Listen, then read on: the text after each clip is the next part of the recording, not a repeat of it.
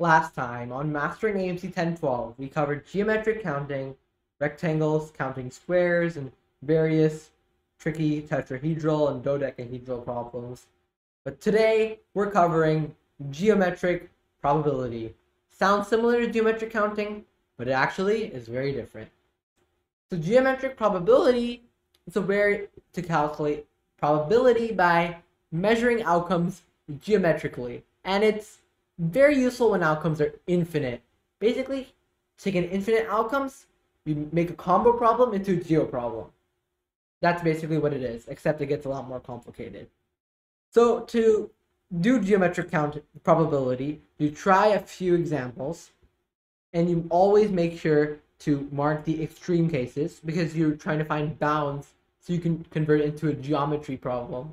And then use geometry, I know everyone's favorite subject, to find the area of this region. So it can be very useful when the number of possible outcomes is infinite, and that is a key thing because we don't know how to count infinitely possibilities, but geometric probability does. As we're about to see in this example, where Chloe chooses a real number uniformly at random from this interval 0 to 2017. Independently, Laurent chooses a real number at random from the interval 0 to 4034. What's the probability that Laurent's number is greater than Chloe's number?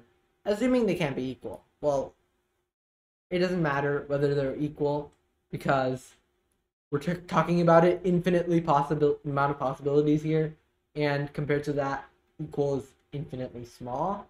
But as we're about to see here, so the way to approach geometric probability is to let's graph it in a way.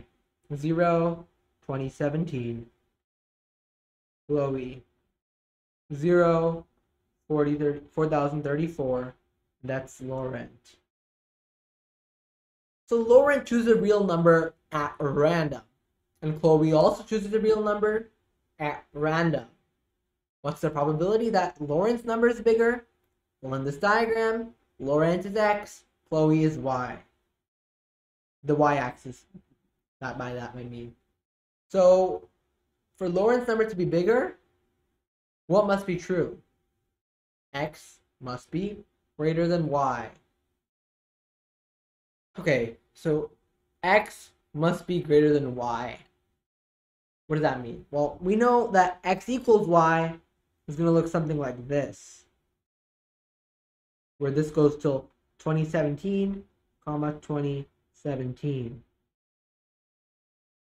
What about x greater than y, or rather y less than x?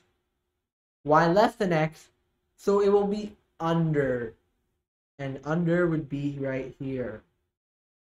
Something like this over here. Okay. It's under, so now what? It's an infinite number of possibilities. We have it graphed.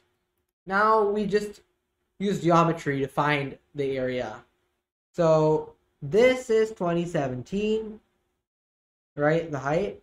This, I know my diagram is not very good, but the whole length is 4034, and from here to here is 2017. So this is also 2017, this red length over here. So now, what's the probability that Laurent's number is bigger?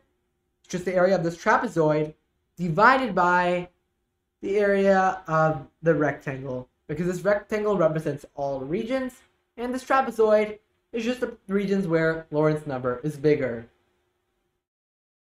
So what is the area of the trapezoid? We use the formula 2017 plus 4034 divided by 2 times 2017, and that's over the area of the entire rectangle.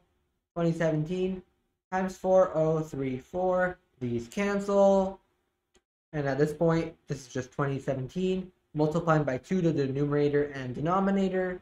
This is over 6, or let me just write it as 2 times 4034, and 4034 is 2 times 2017. This is 3 times 2017 over and that's going to be 4 times 2017.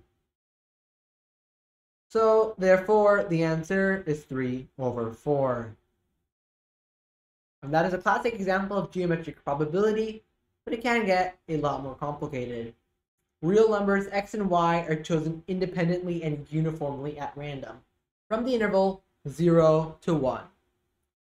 Which of the numbers is closest to the probability x, y, and 1 are the side lengths of an obtuse triangle? First of all, what do we know about an obtuse triangle? Well, we know it's x, y, and 1. So you can derive this by Pythagorean theorem or law of cosines or whatever.